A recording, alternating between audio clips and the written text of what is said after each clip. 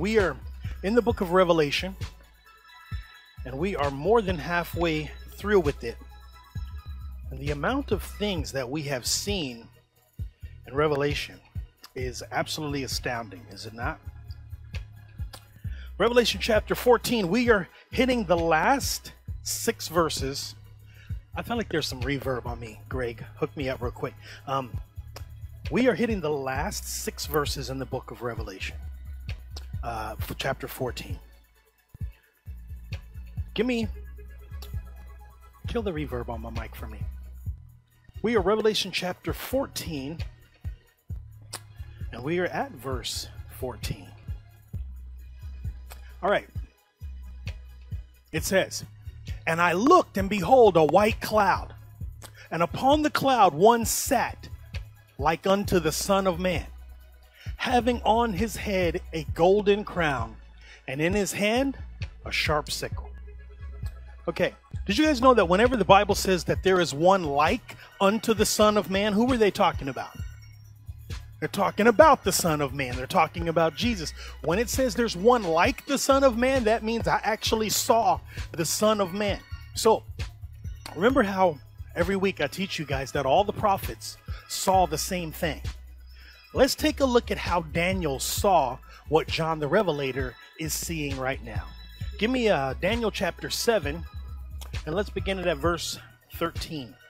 Daniel chapter 7, verse 13, and bring the beat down just a touch before we start doing a dance battle, because I will crump on all of y'all real quick. Let me see. Kill it. Okay, watch this. He says, "I saw in the night visions." What does that mean? What was he doing? He's sleeping, because all the prophets were sleeping. "I saw in the night visions, and behold, one like the Son of Man came with the clouds." Isn't that exactly what it said in Revelation? Came with the clouds of heaven, and came to the Ancient of Days. Who's the Ancient of Days? That's the Father. So Christ is in the clouds, and he comes where? To the Father. It says, "And they brought him near before him."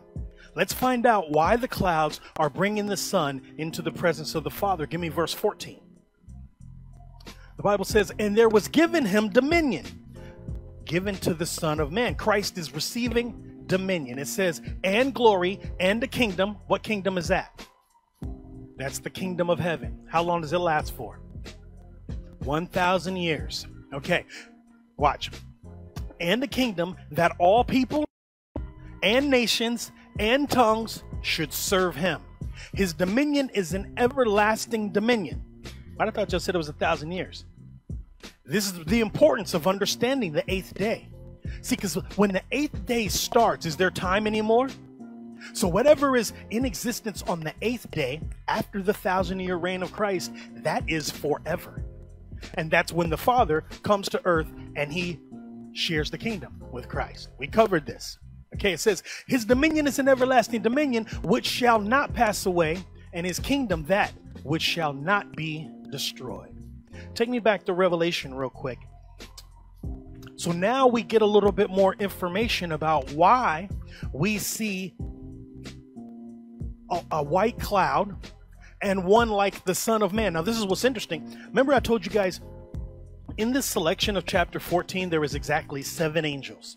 There's 6 angels and Jesus. He's the 4th here. Let's just take a look real quick. Let's run it back for those that are just joining us. Give me verse 6. Revelation chapter 14, verse 6. We just want to make sure that we're keeping track. It says, "And I saw another angel," but this is actually the first angel that he sees in this chapter, "fly in the midst of heaven, having the everlasting gospel to preach unto them that dwell on the earth, and to every nation and kindred and tongue and people." Okay, now give me verse 8, because that's angel number 1.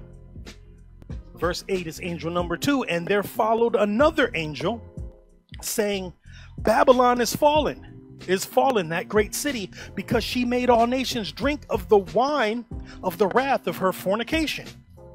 Okay, so how many angels have passed so far? Okay, give me verse 9. And the third angel followed them. See, we're at the third angel. Because throughout the book of Revelations, all of these things take place. They're enacted by 7 angels, right? What do the first 7 angels do? They blow the trumpets. And as those 7 angels are blowing the trumpets, what's also happening? 7 more angels are pouring out the vials. Okay, but here in chapter 14, these same 7 angels, they have multiple jobs. Okay, so right here he says, and the third angel followed them with a loud voice, saying with a loud voice, if any man worship the beast and his image and receive his mark in his forehead or in his hand, right? So that's what that angel said. Now take me back to verse 14. There's no more angels between verse 9 and 14. But when we get to 14, it says, and I looked, and behold, a white cloud, and upon the cloud one sat like unto the Son of Man. That's Jesus. Having on his head a golden crown. Why does he have a golden crown on his head? Because he is receiving a kingdom. And what do kings wear? Okay, that makes perfect sense. But watch this. This is kind of spooky right here. It says, and in his hand, what does he have? What's a sickle? Is that like anemia? Sickle cell anemia? It's not that? No? What's a sickle? Is it like what? Like a popsicle? Nicole is back here like, I think that's what it is, Pastor. It's a popsicle. What's a sickle? I prepared some pictures. Show them what a sickle looks like. This is weird. You guys ever seen this before? See, anybody ever watch Sons of Anarchy? The image on the back of their cut is called a reaper. And the whole world, just like everything, they got everything backwards. Like, you know how they think Satan is all about fire? He lives in the fire and he burns stuff up with fire? That's fake. Satan don't use no fire. Who uses the fire? God uses fire all the time. Satan don't have no pitchfork. Who has the pitchfork? Jesus has the pitchfork. It's a winnowing fan. Okay, but watch this. This is the Grim Reaper. He's supposedly the angel of death. He don't have no sickle. The angels of God have the sickles. I think I have a couple more. So this is actually called a scythe. This is a long two-handed version. Give me another slide real quick. When you have it in one hand, what type of tool is this? This is not actually a weapon. What is this tool used for? It's gardening. But see, now you understand when the scripture says that we should beat our plowshares into swords. We turn our gardening tools into weapons. And then when he shows us the reverse, he says, beat your swords into plowshares. So all this is to God is a gardening tool. Okay, I think I have one more picture of it real quick. The long version, I just want y'all to see that. So that's what he has. See, people don't usually picture Jesus like this. He's on a cloud. He's just floating around. He got dubs on his cloud. He's just floating around looking for anybody with a sharp sickle. Like what? And what's he going to do? He's going to stick the sickle into the earth. And he's going to, what's it called? Reap. He's going to reap. When do we reap? During the time of harvest. Okay, let's keep going. Back to Revelation chapter 14. Give me verse 15. The Bible says, and another angel, what number is that? That's number 5, angel number 5. And another angel came out of the temple, crying with a loud voice to him that sat on the cloud. Who's sitting on the cloud? So he's screaming to Jesus, saying, thrust in thy sickle and reap, for the time is come for thee to reap, for the harvest of the earth is ripe. Okay. Give me Joel chapter 3, verse 13. A couple weeks ago, you got something? Yeah, go. He receives the multiple crowns after he has defeated all of the nations. So those multiple crowns that we find out about, we're going to look at those a little bit later. That happens at the beginning of the 8th day, after he has defeated the last enemy. What's the last enemy? Death. Okay, so we're going to see he does have multiple crowns. It's actually a progression. He comes, and he's got one when he comes. He's the king. But after he defeats all the nations and all the kingdoms of the earth become his kingdom, then he has multiple crowns. All right, Joel chapter 3, verse 13. Joel is a prophet, And all the prophets saw the same thing. That's the reason why the precepts in the Bible work.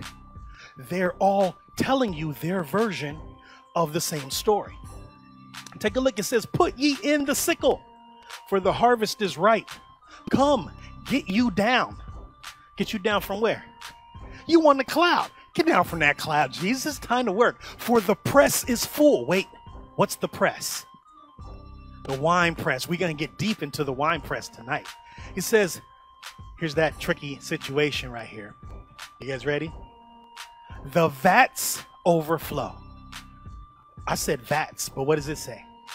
Vats. Depending on who the publisher of your Bible is, you may have a V instead of an F if you're reading the King James. But guess what? If you're reading a fake Bible, you're not going to have that word at all.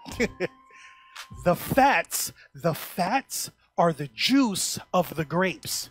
When the grape is fat, you crush it and the juice comes and then you let it ferment, and that's how they create wine. But also the vat is the area at the bottom of the wine press that catches all the juice from the grape. So both of those work depending on how your publisher has decided to translate that word. It says, for their wickedness is great. Okay, let me show you guys. Jesus spoke about this time period as a parable when he was here on the earth. Give me Matthew chapter 13, and let's take a look at verse 24. He describes this exact time period.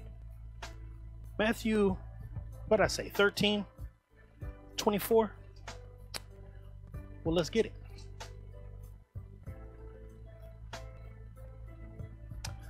The Bible says, another parable put he forth unto them, saying, the kingdom of heaven is likened unto a man which sowed good seed in his field.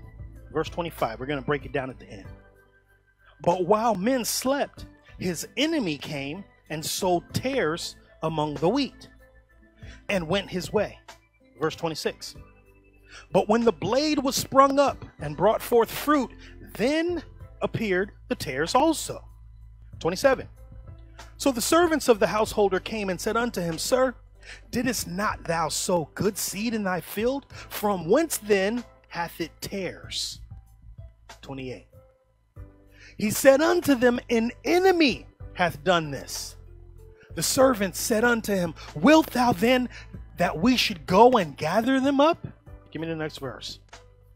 But he said, nay, lest while ye gather up the tares, ye root also the wheat. So you root up also the wheat with them. Now look at his instruction in verse 30. This is going to start to make sense. Let both grow until the when? Harvest. Okay. Let both grow until the harvest. And at the time of harvest, I will say to the reapers, gather ye together first the tares, and bind them in bundles to burn them. But gather the wheat into my barn. Now this is a parable, so that we know that this needs to be broken down, right? So let's just jump in the same chapter. Let's have Jesus himself explain what it is. Give me verse 36. Let's start it at 36. Okay. Then Jesus sent the multitude away. He had to, didn't he? Because when he speaks to the multitude, that's when he speaks in parables. Without a parable, he does not speak to them. Okay, but he sends them away, and now it's just the homies, the disciples are around, and they scratching their head. They're like, man, I don't know what you was talking about, Jesus. Then Jesus sent the multitude away and went into the house, and his disciples came unto him, saying, declare unto us the parable of the tares of the field. So now Jesus is about to expound and explain the parable. He's going to say, this is that, and this is that. Here we go, verse 37. He answered and said unto them, he that soweth the good seed is the Son of Man. Verse 38. The field is the world, and the good seed are the children of the kingdom. But the tares, what are they? Man, the wicked one has children?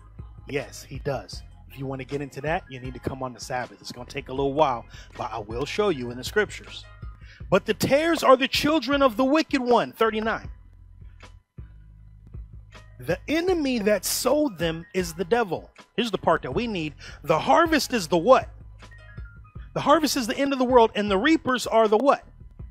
So now we know why John the Revelator is seeing these angels, and they have these sharp sickles. Because what are they? They're reapers.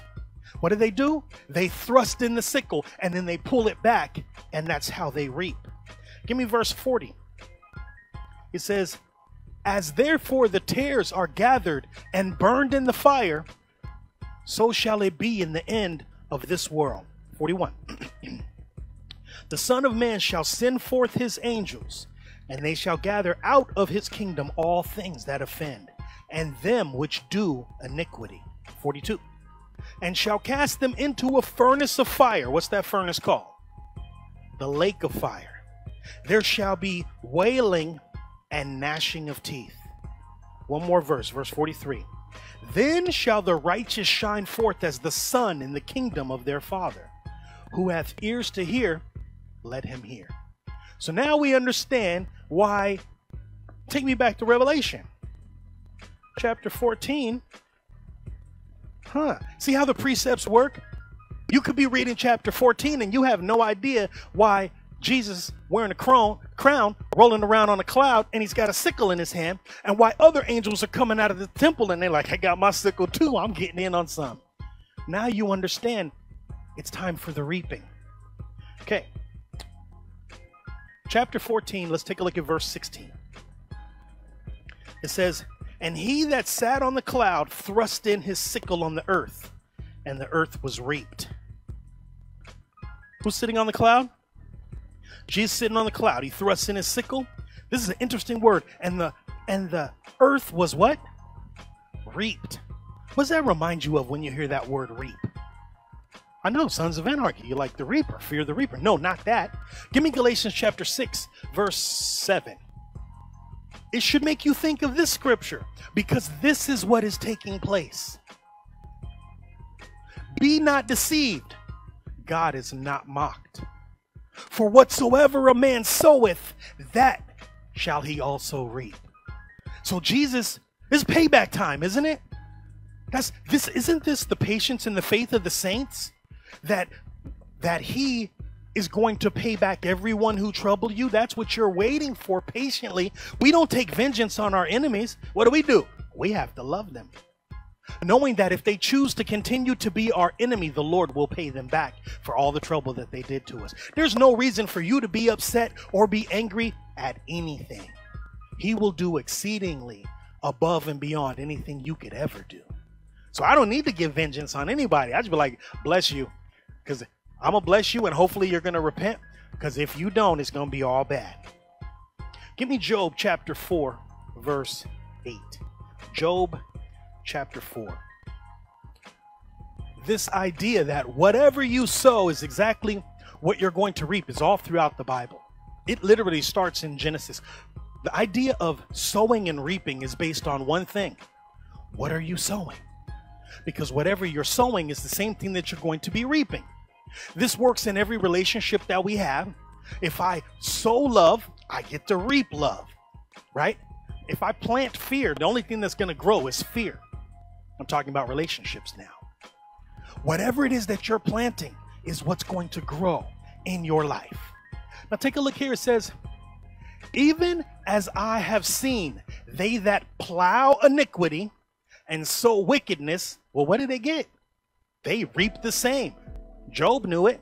Job was a perfect man, one that hated evil. He knew whatever it is that I put out into the world, I'm going to get that same thing back. You know who doesn't know that? Some of us Christians, we don't know that. We think that we can sow evil and wickedness and gossip and backbiting and jealousy and animosity, and we can still reap a blessing. Does any of that stuff sound like a blessing to you? Nah. So why do we keep sowing it? Let us change what we are planting in our garden, because what you plant in your garden will eventually produce fruit. Does that make sense? Now, there's only two different types of fruits. Actually, there's only one type of fruit. The other thing is a work. You had to work to get it. You're going to have to work to keep it. One of them is called the works of the flesh. The other one is called the fruit of the Spirit. Only one of them is fruit. The other one is work. Why? Man, You working to tell lies. You're working to figure out how this lie is going to work without somebody figuring it out. Without somebody calling your bluff. That's a whole lot of work, ain't it? That's exhausting. The fruit of the Spirit it's easy. It's gentle. It's simple. It don't require that much. You just need to be the authentic you in order to produce it. Amen? Well, maybe not the authentic you. Maybe it's the new you. Maybe you need to be the new version of you. Like, you guys know how in Christ, what are we? I'm a new creature. So a new creature should be able to produce new fruit. Because if I keep producing the same old fruit, if I look back and I'm like, man, that looked like the same apple that I've been producing for the last 10 years, and it's bitter and there's a worm in it, how can I be new if I keep producing the same fruit? Does that make sense? All right. Give me Hosea chapter 10, verse 12. Hosea. I like to refer to him as the homie Jose. Hosea chapter 10, verse 12. It's not spelled with a J, right? He's like, really? It's Hosea? Look, watch, it says, sow to yourselves in righteousness. What's righteousness? Right choiceness. That means make the right choices. Every day you are going to be presented with different opportunities. And every single opportunity requires that you make a choice. And what choice does God want you to make? The right choice. That's why it's called right choiceness. Righteousness. Okay, sow to yourselves in righteousness, reap in mercy.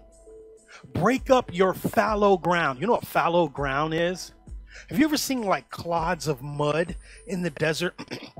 And it's like cracked and it's just brittle and it's hard and nothing can possibly grow in it because it's not fertile soil. It's been trampled under feet of men. It's been baked by the sun. He says, you got to break that up. See, that's the surface. You got to get deeper than the surface, because underneath that dirt, there's some good dirt, but you got to go through the dirt to get the dirt out. That's literally what it says. What he says, break up your fallow ground, for it is time to seek the Lord till he come and rain righteousness upon you. Amen. All right, Revelation. Back to Revelation.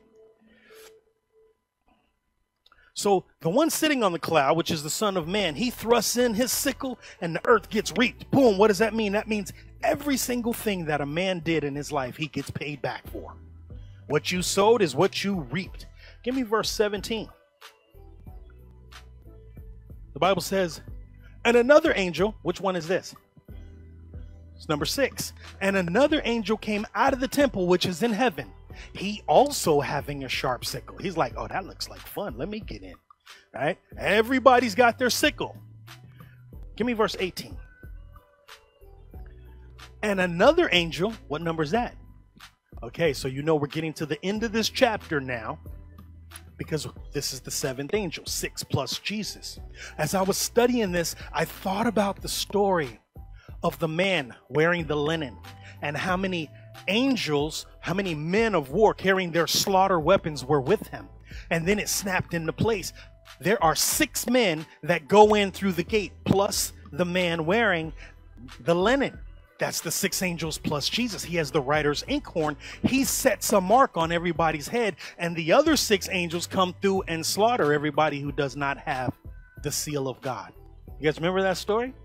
So he's always one of them. All right, I digress. Another angel came out from the altar, which had power over fire, and cried with a loud voice to him that had the sharp sickle, saying, thrust in thy sharp sickle and gather the clusters of the vine of the earth. A vine? This vine? Is this vine from God? Is it from heaven? It's a vine of the earth, for her grapes are fully ripe. All right, let's get into it. This angel had power over fire. Give me Revelation chapter 18. Let's take a look at, Revelation chapter 16, verse 8.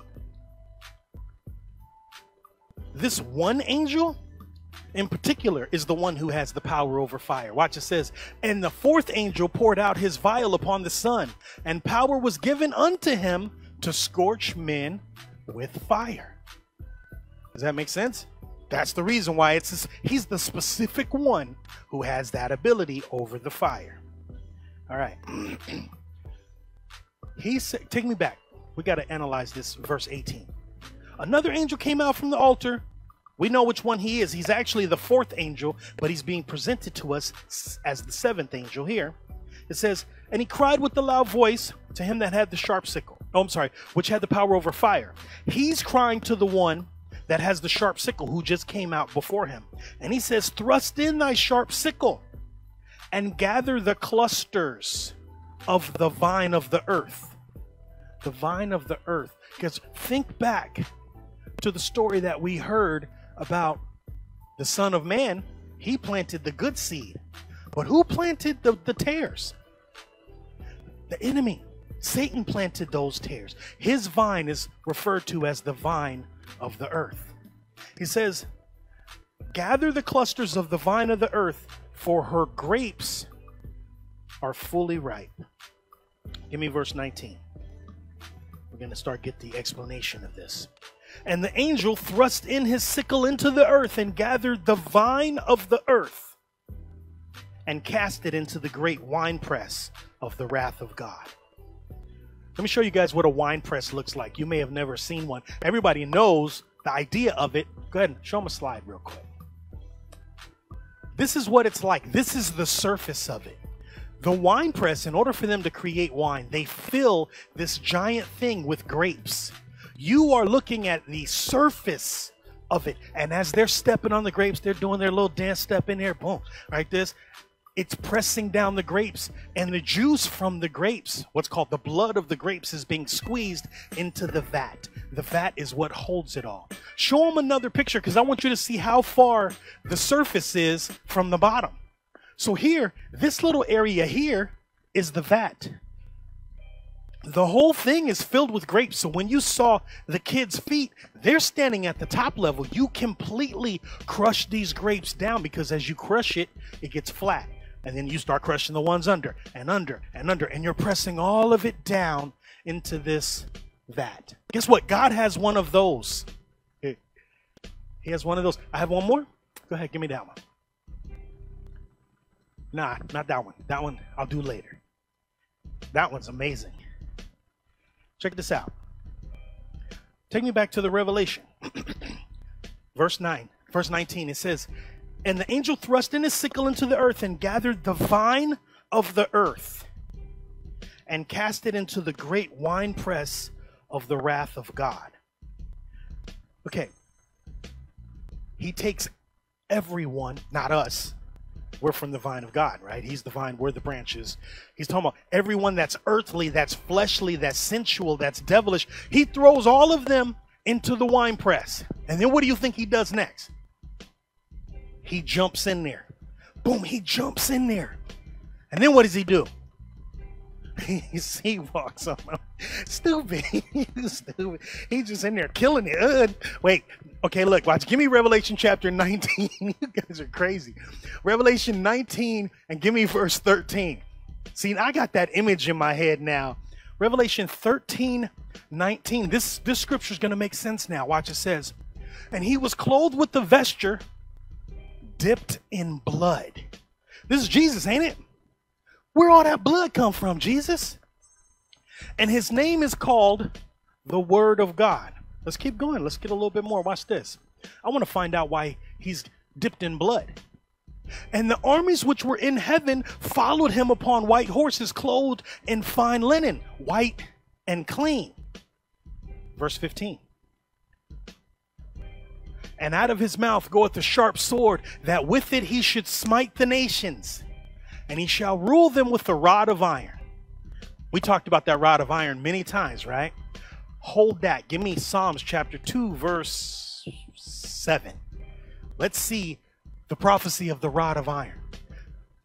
Psalms chapter 2, verse 7. We're coming right back here to that very line. But we need to go line upon line as we match these precepts up. Give me verse 9. Psalms chapter 2, verse 9. It feels like 9. Thou shalt break them with a rod of iron. Thou shalt dash them in pieces like a potter's vessel. This is a prophecy of the Christ spoken through King David. Back to Revelation. It says, and out of his mouth goeth a sharp sword, and with it he should smite the nations. And he shall rule them with a rod of iron. And he treadeth, here it is, the winepress of the fierceness and wrath of Almighty God. Why is he wearing a garment that's dipped in blood? Because he's been stepping in the winepress, but there's no grapes in there. Who's in there? Who? The sinners. The sinners are in there. All right, I'm going to show you guys a conversation that takes place in the book of Isaiah, where the words should be written in red. You guys know there's no red words written in the Old Testament because Jesus was not on earth at the time when he spoke. The rubrication in the Bible is a very interesting thing. There are certain publishers who publish the red writing and they leave some of it out. Then there's certain publishers who had, like, your Bible's red writing might be different than mine because they may not have considered that to be the word of Jesus if somebody is speaking the word of Jesus. So what we know, we're King James, but what publisher you get is very important. This area that we're about to read, watch, give me Isaiah chapter 63 and give me verse 1. I'm going to show you how this goes. It took me a long time to see this. The Lord had to reveal this. This is a conversation between Isaiah and the Word. You guys know how the Bible says, and the Word came unto me saying? Well, who's the Word? Jesus. So he's literally saying, every time you read that, Jesus came to me and this is what he said. The Word came unto me saying, but one time the Word showed up and Isaiah was like, wait, what's going on? Watch here, he says, who is this that cometh from Edom with dyed garments from Bozrah? This that is glorious in his apparel, traveling in the greatness of his strength. Now here's the answer. I that speak in righteousness, mighty to save. Who is it? So Isaiah, the word of the Lord comes unto Isaiah and he doesn't recognize it. He doesn't recognize this. I know that you just came from Edom.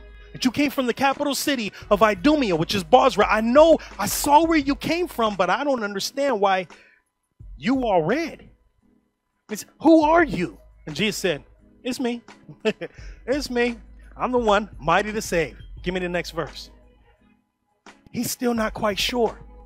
So he says, wherefore art thou red in thine apparel, and thy garments like him that treadeth in the wine fat?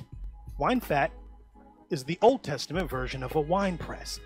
Isaiah says, how come you are dripping in this red substance? I don't understand. I've never seen you look like that before. The word of the Lord never came to me and looked like this before. Give me verse 3. Let's see what Jesus says. He says, I have trodden the winepress alone, and of the people there was none with me. For I will tread them in mine anger, and trample them in my fury, and their what? And their blood shall be sprinkled upon my garments, and I will stain all my raiment. Wow. You see the conversation. There's a question and then there's an answer. A question and there's an answer. And at this point right here, you're like, man, I never heard Jesus say nothing like that before. He's supposed to be coming back with John the Baptist playing the piano with baby angels, and he loves everybody, and he's bringing us all into the kingdom. Is that how he's coming?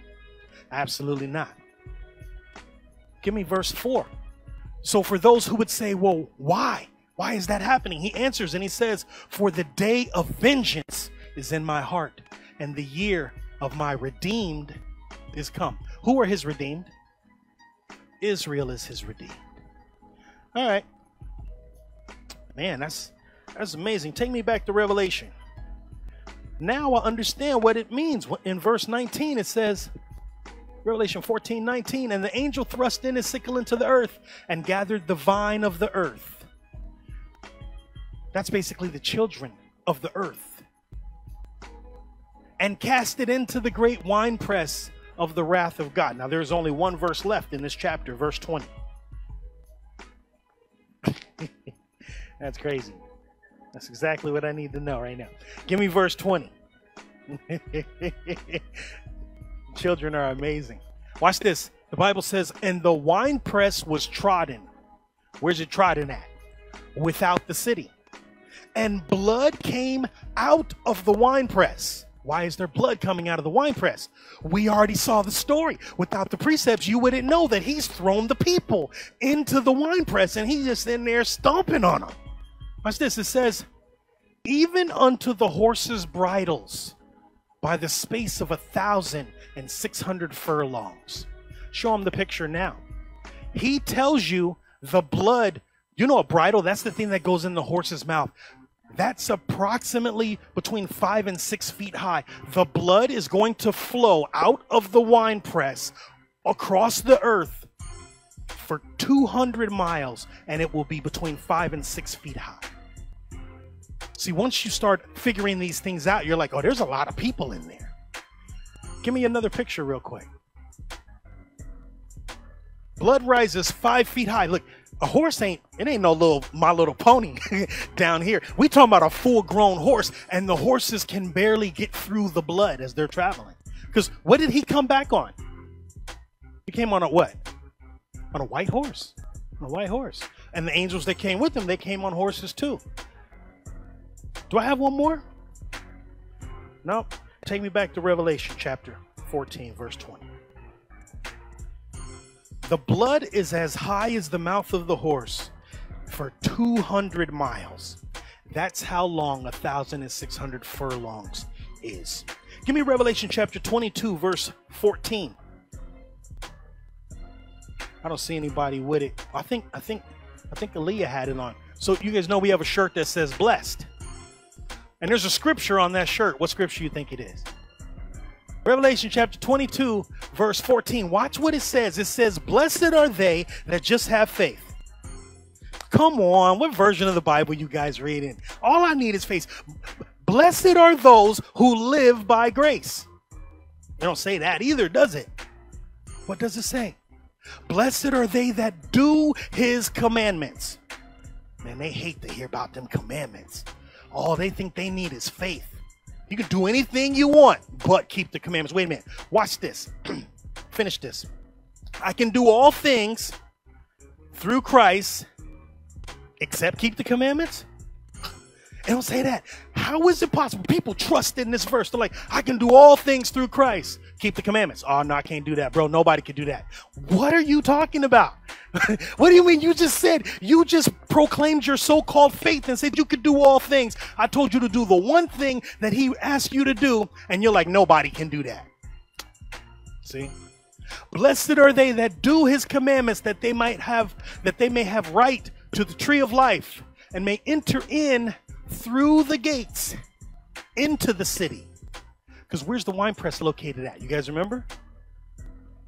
It's outside. Give me the next verse. Verse 15. It says, for without are dogs and sorcerers and whoremongers and murderers and idolaters and whosoever loveth and maketh a lie. That's what it means in that verse when it says without. The winepress is without the city. It's on the outside of the gates. I think, and I still have to share this with you guys because I guess some people can't actually envision the kingdom. The lake of fire is in the kingdom. The people that are in the lake of fire, they are called the least in the kingdom of heaven.